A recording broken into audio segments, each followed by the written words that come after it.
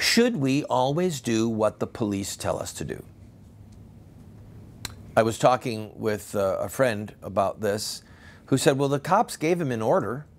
He should have done what the cops said. And, you know, we discussed the overall lack of respect for authority that is plaguing our country.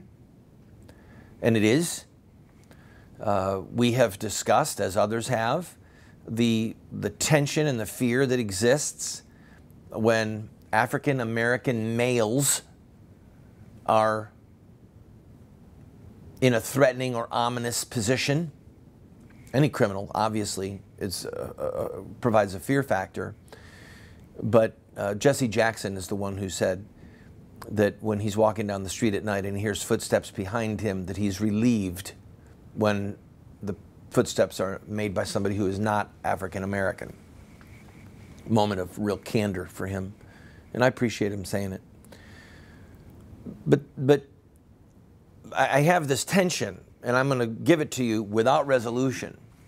And it is that we want to have respect for law enforcement, but we also don't want to have a police state. The police do not have the authority to tell us what to do all the time. We are not required to obey them all the time. I have a friend who was in Maryland, and he was doing a picket. They had signs of aborted babies around an open public access street. They were on public property, exercising their First Amendment rights. The police told him to leave. He said, we're not leaving. This is our right to be here. And they arrested him and a bunch of kids, teenagers, and literally threw them in jail. If my memory is correct, they spent the night in jail. And the police were sued and lost and had to pay, I don't know, like $60,000 or $70,000 per person for violating their constitutional rights. Now, my friend could have said, hey, the police told us to do this. We need to listen to the police. But the police aren't God, and the police are not the final arbiter of the law. All right? The supreme law of the land is the U.S. Constitution. So I give you that example by way of saying that not every police order is a lawful order, and this mix and match arbitrary decisions, I can see why Eric Garner was saying, why are you doing this to me? I just broke up a fight. I'm not selling anything. Now let's assume that he was selling cigarettes one at a time. Big deal. Really? Really? They had 5, 6 police there? And when they choked him and he fell down on the ground, he was saying, I can't breathe, I can't breathe. He passed out at some point, and they just left him lying there. No one tended to him until they figured out that he wasn't breathing, and then he had died. All right?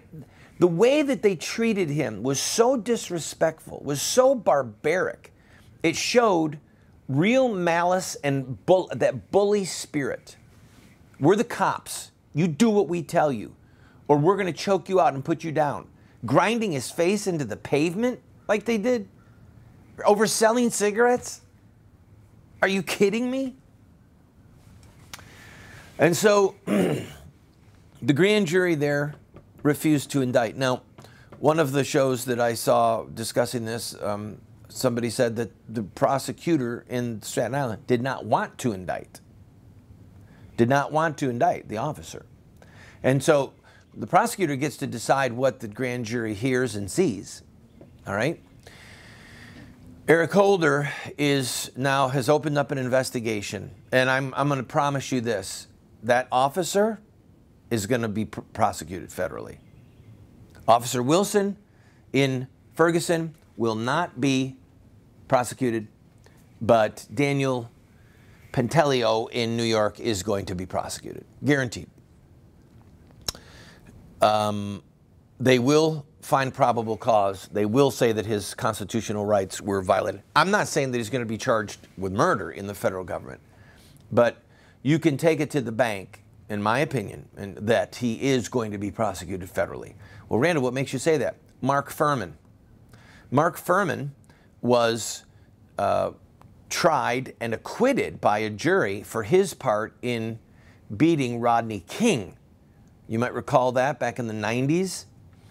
And the federal government stepped in and tried him, Mark Furman, under federal law, and he spent between 2 and 3 years in federal prison after he was found guilty in federal court, okay?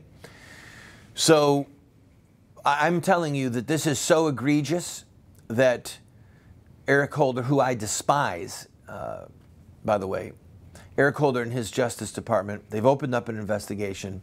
I'm telling you, they're going to indict him for something. This officer is going to go to trial for killing this man with a chokehold that is illegal. I'll be right back.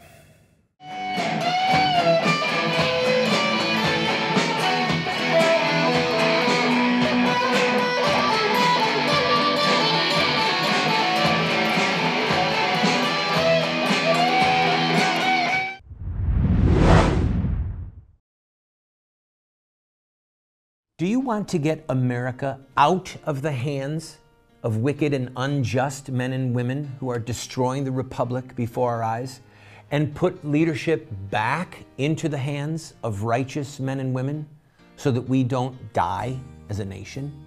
Well, you're talking about social revolution, and there are rules in social revolution.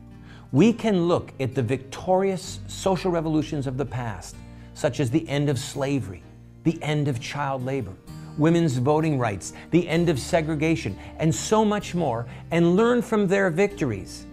Look at their actions, their images, their rhetoric, their sacrifices, and their final fruit. We will send you this series that originally cost $129, 7 books for students, 1 teacher's guide, if you'll give a gift of any size and just pay for shipping and handling. Take advantage of it today.